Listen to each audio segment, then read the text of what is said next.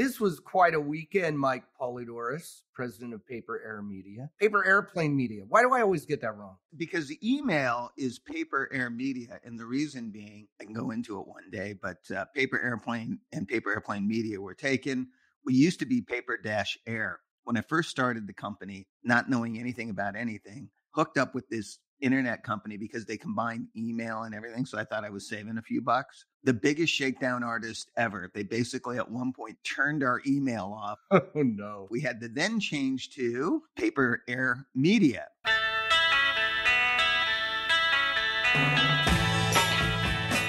How are you, Pauly D? I'm good.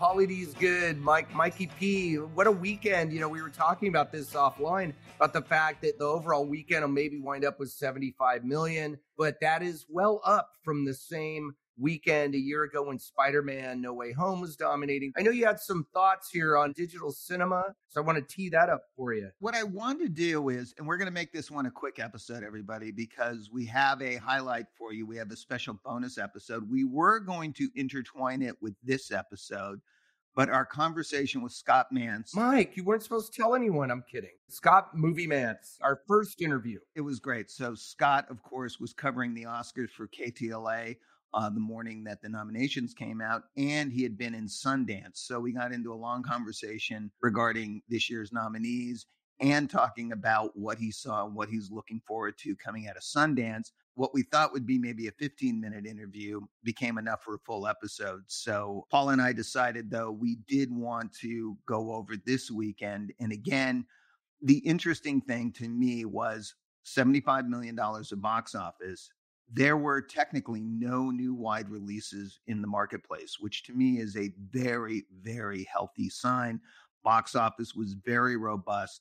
The other thing I wanted to bring up was, and Paul alluded to it, we were talking over the weekend, and that is what we've seen coming out of the pandemic is when there are these weekends when the major studios do not necessarily have a release, there are what I would call the event cinema alternative content providers who step up, fill the gaps now in a very meaningful way. This was something that, years ago you wouldn't see, and now you're seeing it. There were quite a few interesting releases, events that I would say contributed to the box office. The highest per screen average of the weekend, Paul, belonged to Pathaan. The Wandering Earth, Part 2. Oh, okay, so here's the thing. We have to make a distinction here. So for films opening and playing in under 1,000 theaters, yes, Pathaan, the Bollywood film, had a per theater of 85.57. The Wandering Earth 2, as you pointed out, was only in 170 theaters, earned 1.355 million for a per theater of 79.71. Well, we have two movies that weren't really on anybody's radar coming into the weekend. That's right. Combining for $18,000 of box office this weekend. Who saw that coming? Nobody. And again, this is something that you wouldn't have seen years ago. And at the same time, our friends at Fathom came in. And Paul, what did they end up doing this weekend? Well, they had a little movie called Left Behind, Rise of the Antichrist. What a title.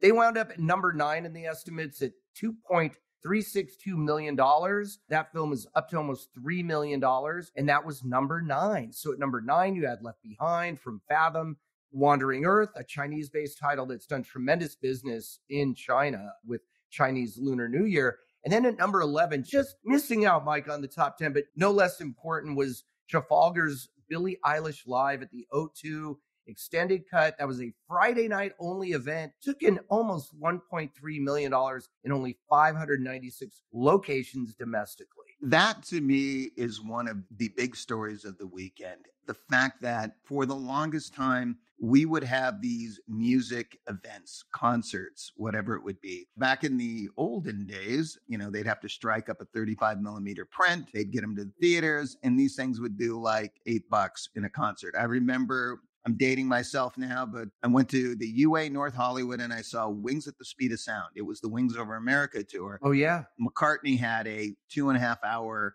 It was just terrible. I love McCartney, but that was just, I can't even tell you, Paul, how. Of course you love McCartney. This is called Ticket to Ride. Come on. Right. So Trafalgar comes in with The Billie Eilish Live at the O2 on Friday night does almost $1.3 million. And to put that in perspective, like they had one or two shows that night. That was it. It was like a 7, somebody squeezed in maybe an 8, but that wasn't across the board. That means that thing was sold out. There were reports of people dancing in the aisles, singing. The energy in the auditoriums was amazing. Trafalgar, nobody is better at these concert movies or concert events than the Trafalgar people, and I want to give a big shout out to them. Yeah, they're great at that. Later this week, on Wednesday, they have a little event. It's the BTS guys. Oh, here we go. Yes. Last year, that thing did $36 million worldwide. Worldwide, right? Almost $7 million domestically alone. Again, a one-night only thing. That's happening on February 1st. We can expect another huge number out of that event. And then Fathom this weekend has The Chosen. The first 2 Chosen events, one that was Christmas of 21, and then there was one over Christmas of 22, combined have grossed almost $30 million.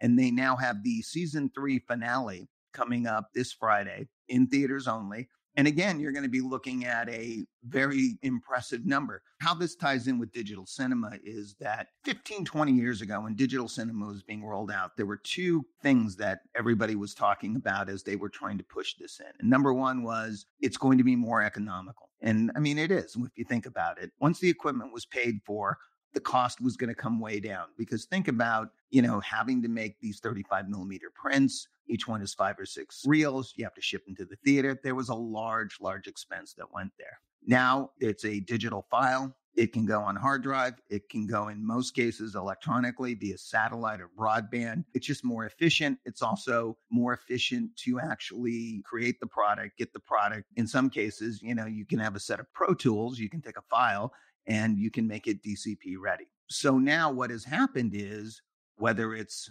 Fathom, Falgar, whether it's another distributor that is looking to get content in the marketplace, it's much more economical, much easier, and the turnaround is much quicker.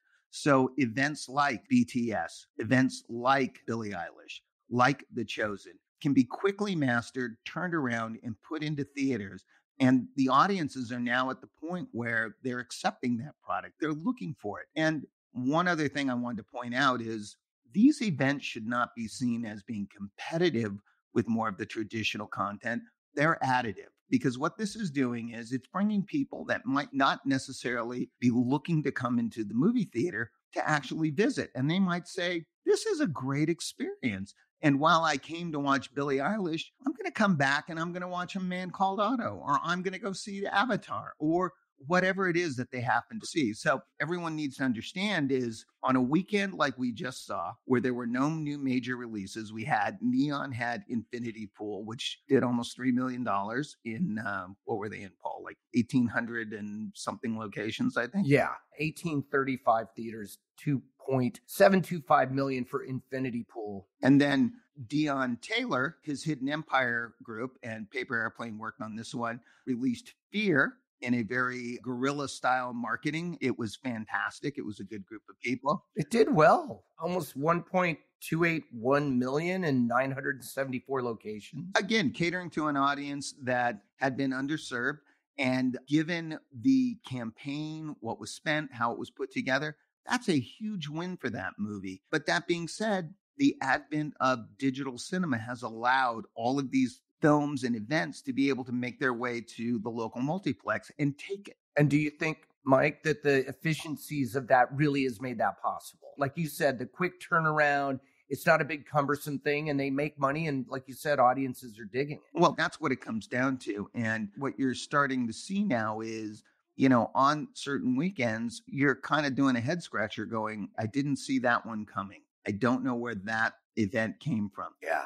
It's taken some time. It's taken some conditioning of not only the consumer, but the conditioning of our industry. And when I say the industry, I mean the people who program the cinemas and the people who are on the other side, the content providers. When you kind of get a process in place and this is how we've done it for all the time, it's hard for kind of new systems to break in. I mean, that's not just our industry, that's just life in general. However, the pandemic accelerated a lot of this. We've talked about how it's accelerated the window conversation so that it's not really even a conversation anymore.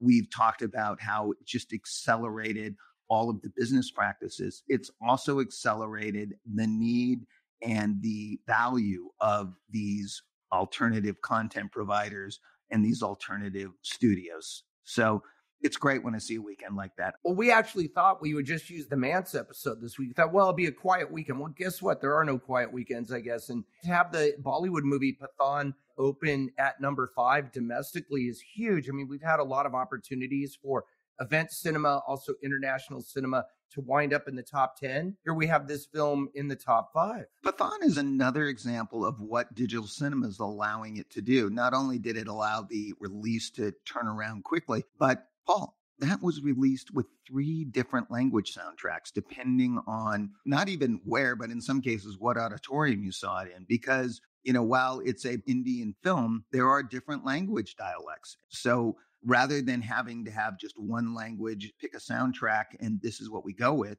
this auditorium might have one, this one might have another one. So again, digital cinema is allowing all of these enhancements, so to speak. Well, I like your spotlight on digital cinema. I really appreciate it, Mike, because you brought that up, and I think that's very important. That was kind of the cornerstone of the weekend, was the whole how digital cinema came into play. And it's such a transparent thing for the audience. They may not know the behind the scenes or how the sausage is made, so to speak, but it certainly played out well this weekend. Well, I mean, look, when digital cinema was being rolled out, I was part of all those negotiations with all the different, as they called them, integrators at the time.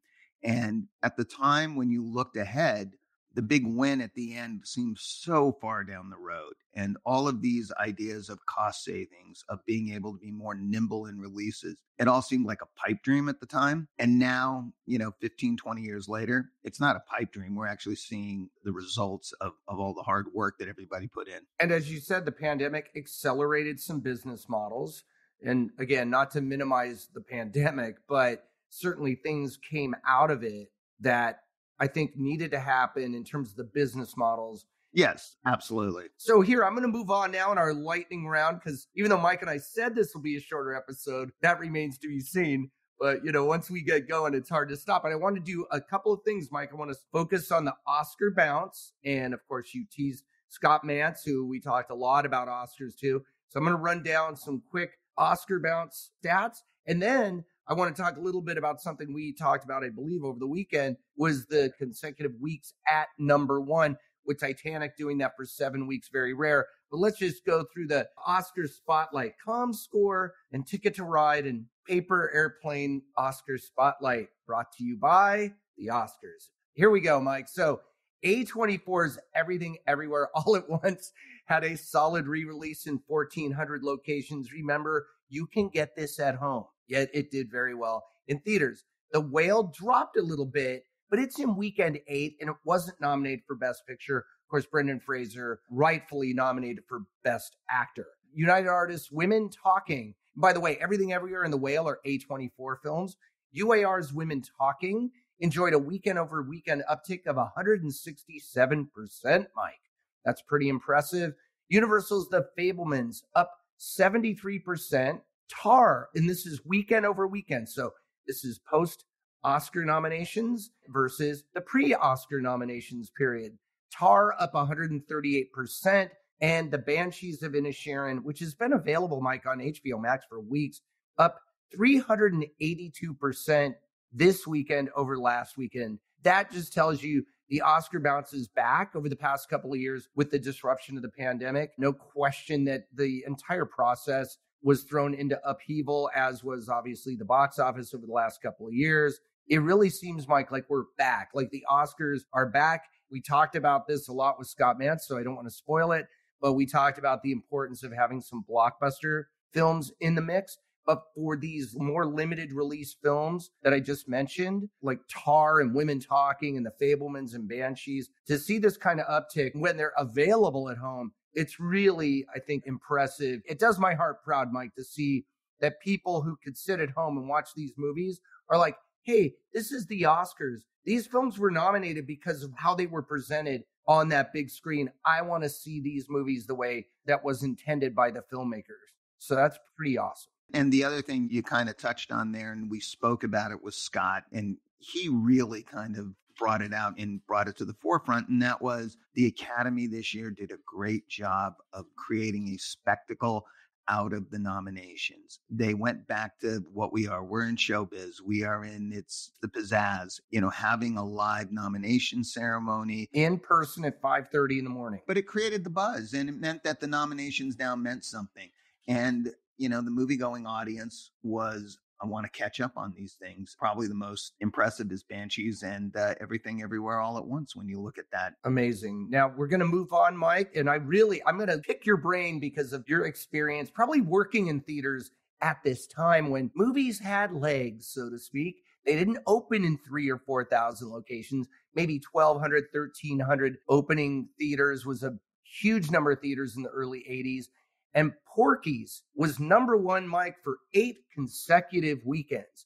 Fatal Attraction, 8 consecutive weekends at number one. Now, the last time a movie had 7 consecutive weekends was the first Avatar. And now Avatar, The Way of Water, 7 weekends at number one. We have to make a distinction, though, Mike, between consecutive weekends and total weekends at number one, because on Golden Pond, that movie had 7 consecutive weekends at number one, but only after it expanded in week 8. So 7 weekends, the first 7 weekends were limited. Then it expanded in weekend 8 and enjoyed 7 consecutive weekends at number one. But the Big Daddy, well, there's 2 kind of at the top of the heap here in terms of consecutive number ones. And I'm going to get to that in a minute. But E.T., everyone points to because it had 16 weekends at number one, which is true. But it had 6 consecutive weekends at number one.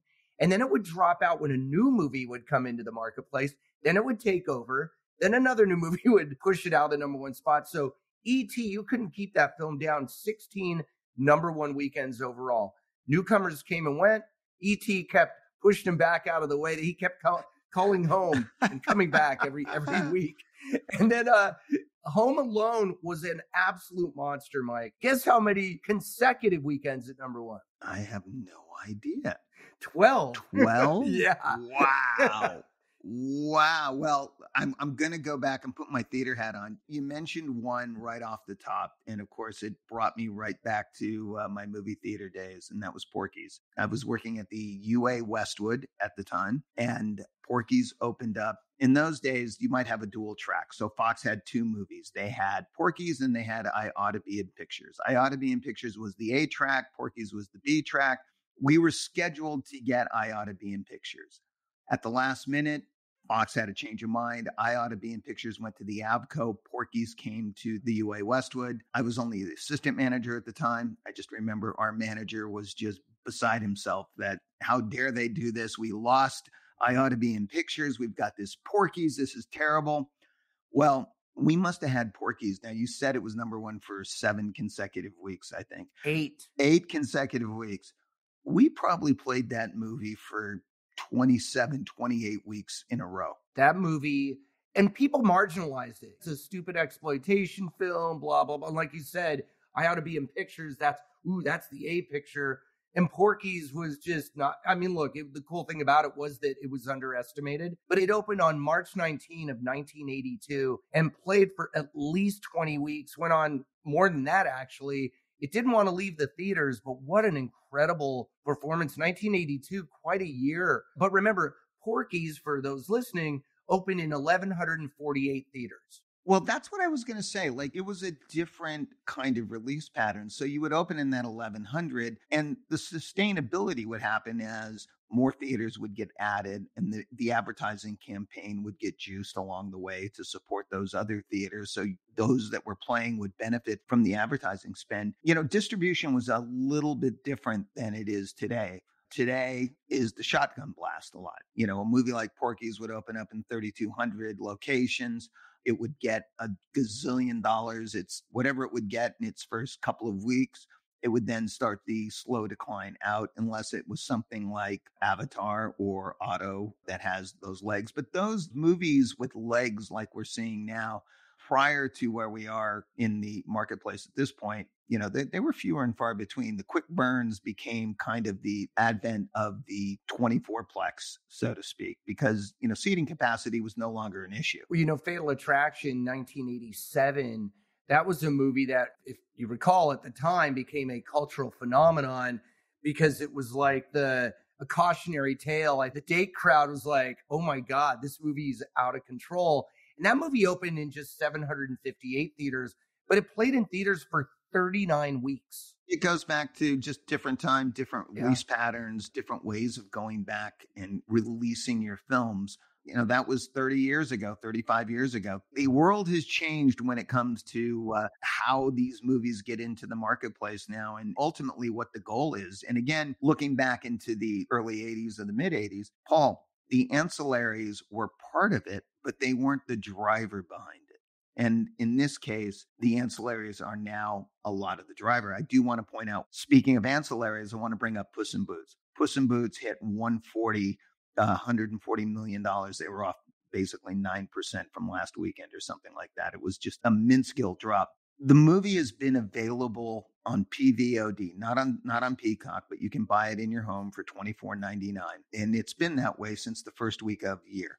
And I went back and I'm like, how much gross has Puss in Boots actually accumulated since it's been available? Paul, over $60 million. There you go. So far. I love that. We've discussed this before, but there is a world where the PVOD can live in harmony with the theatrical. You can see it. Puss in Boots is not the only film that has had this kind of success, but it just wanted to point out that it's pretty impressive. Well, I'm glad you point out Puss in Boots because it's been out for 6 weeks. And I think people thought it was gone. You know what I mean? Like it's been out for so long, yet it's right there in the number 2 spot. It's like the Energizer Puss in Boots. It just keeps playing and playing, and it's amazing. So next weekend, it should eclipse the first Puss in Boots, which I think topped out at about 149. So for everyone who looked at this at the beginning and compared it to Sing, I think we talked about this last week, and that, it's a little bit of a disappointment. I think you need to put it in context. In the world of Puss in Boots, it's a success. And that's what we're here for, Mike, on Ticket to Ride, right? We're here to put things in perspective. So that was a great semi-lightning round that we had today. I want everyone who's listening to like and subscribe and leave your comments. You can find our podcast wherever records and tapes are sold. We love bringing this to you every week. We talked about the Oscar bounce. We talked about consecutive weeks at number 1. We talked about the good old days when films could play for weeks. They play for weeks and weeks now, but back then it was different. And also digital cinema, Mike. I like your spotlight on digital cinema. So that's our latest Ticket to Ride episode. I'm Paul Degarabadian, Senior Media Analyst for Comscore. And you are? Mike Polydoros, President of Paper Air Media. And we'll see you next time. Paper Airplane Media. See, you have me doing Mike, you got to get it right, man. It's your company. And you have a great team over there. And Comscore and Paper Airplane Media are so happy to bring this podcast to you. So look out for our bonus episode interviewing Scott Movie Manch. You see him on KTLA, and he's really everywhere. And what a great guest, our first guest. So look out for that. And we'll see you at the movie. Take care, Paul. All right. Take care.